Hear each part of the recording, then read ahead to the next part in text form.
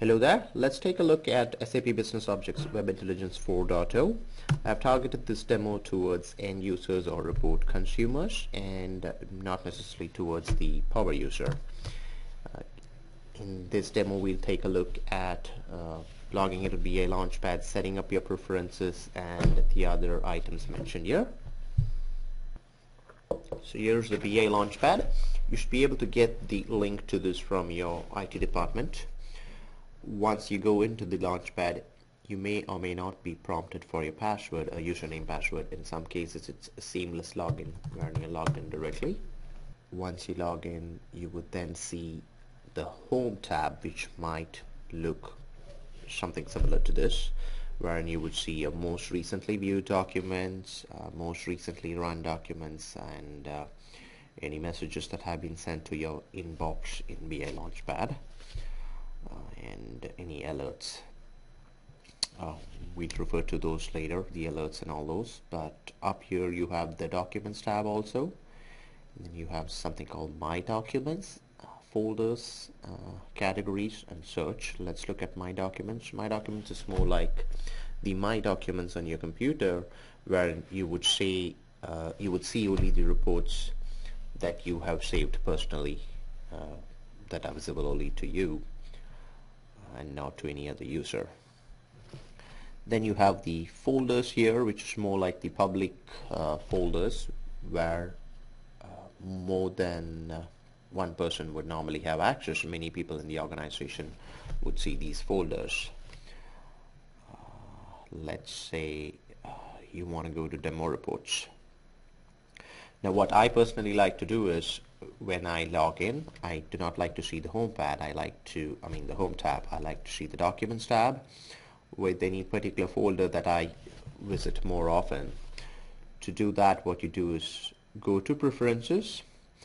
In the General option, uncheck the Use Default setting, select Document tab, select Folder, select Public folder, browse for the folder, and then here you would select the folder that you use more often. So let's say Public folders, and under that I want Demo reports. So I select it from here, and this enables the Open button here. Keep in mind that if I select Demo reports from here, the Open button is not enabled. So I need to, whatever folder that you want has to be selected from the right hand side here. Click on Open, and then after you do a save and close. So next time what happens when I log in is it will automatically take me to that folder. See, it brings me to Demo reports. And then under the folder I can see the various reports that I have access to, or the various documents that I have access to. In this case I have only Web documents, Web Intelligence documents. Let's take a look at this one that says eFashion Annual Revenue Without Prompts. I could just double click on it, and that will show me my report. In many cases, the report is automatically refreshed and opened depending on how it's been set up by the document creator. If it's not set to refresh and open, you could manually refresh it by clicking on the blue icon here, and that will refresh your data. This is not changing anything for me because my data stays here. It's stagnant data for the demo. What else? You could also schedule this report to run on a regular basis. What you would do for that is right click on the report and say schedule. Over here you would go to recurrence, and instead of doing run now, you would say run, let's say as an example, on a daily basis. And then you could set up a time. For example, if you want to run it daily at 9 a.m. in the morning, you could do that, and then click on schedule. What this will do is every day the report will start running at 9 a.m. The first instance is probably going to happen now, wherein you see it's in the running state. In a couple of seconds, this report is pretty fast because it has very less data. In the next couple of seconds, you would see that it's successful, and there it is. Let me close this window, which is the history window. I'll talk about it in a moment. Now, after you have the report run on a regular basis, or if you have run it or scheduled it to run right now, if you go back to the report and right click, you have two options. One is view and one is view latest instance. Ideally you want to do view latest instance because that will give you the last run successful instance. So this gives you the data for the last run successful instance. We will also take a look at how we can export data. To export data, you would click on this icon here, and then you could export it as a PDF or Excel, or you could also export it as a CSV file. I will talk of the difference between document and current report in a moment. What else do I have here? Let's take a look at a document with prompts. Now, this is the same report, but it has some prompts in it. What are prompts? Prompts are basically some values that you would enter while refreshing the report. This will enable you to get a different subset or a different set of data in your report. As an example, when I refresh this report, I am prompted for year and state. For year, you see by default this report was run for these 3 years. Let's say I was interested in data only for 2006. Then I would select 2004 and 5, use the shift arrow, or use the shift and arrows, or you could use your mouse, and then click on this left arrow button here. That will take out everything else and just leave 2006. And let me go to states. Here you see the report's being run only for California, but let's say I was interested in California and New York. I would select New York from the left hand side list here and click on the arrow here and say run query, and this will give me data for only 2006. And if I go to this other tab, you see that it gives me data for California and New York. Now going back to the previous topic of exporting a document and as opposed to exporting a report, these multiple tabs that you see down here are what reports are. Ad revenue is a report, annual revenue is a report, revenue by state is another report, and so on, just like the various tabs in Excel. So of course, if you export the current report, it would just export this tab, and if you export the document, it would export the entire document with all the various tabs. So let's just go ahead and do a quick save as Excel. It'll do the same way as you would do from any web document.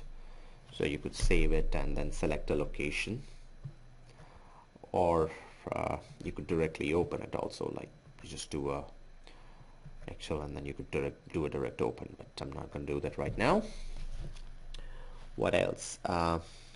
When you are scheduling your report, if you have prompts and you want to change your prompts, this is how you would do it. Say schedule, go to recurrence if you want it to work multiple times, or if you want it to work just once. Normally if you're going to schedule, I think you would do it multiple times. The only reason why you would do it now is, let's say your report takes a few seconds or a minute or two, or let's say a minute or so to refresh. You would just do now and hit on schedule, and you could later come back into BI LaunchPad to see the refreshed instance. If you want to change the prompt values, you go to prompt here, click on modify. These are the default values. Let's say I want to run it for 2005 and 6, then I click on 4 and remove that value. And from states perspective, let's say I was interested only in California, so I would select the rest of the states, remove them from the right hand side box here, list box. And before I schedule, I have to make sure I click on apply, and once I do that, you'll see that those values are visible here. Then I go ahead and do a schedule, and this is showing me that it's in pending state. If I just go ahead and refresh here, it's in running state now, and in the next couple of seconds this should be successful.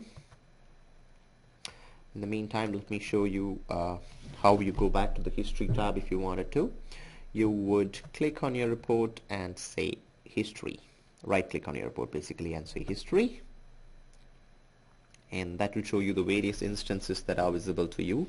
Normally I would say that you can see only the instances that have been refreshed by you or scheduled by you, not the ones that have been scheduled by others, obviously for security concerns.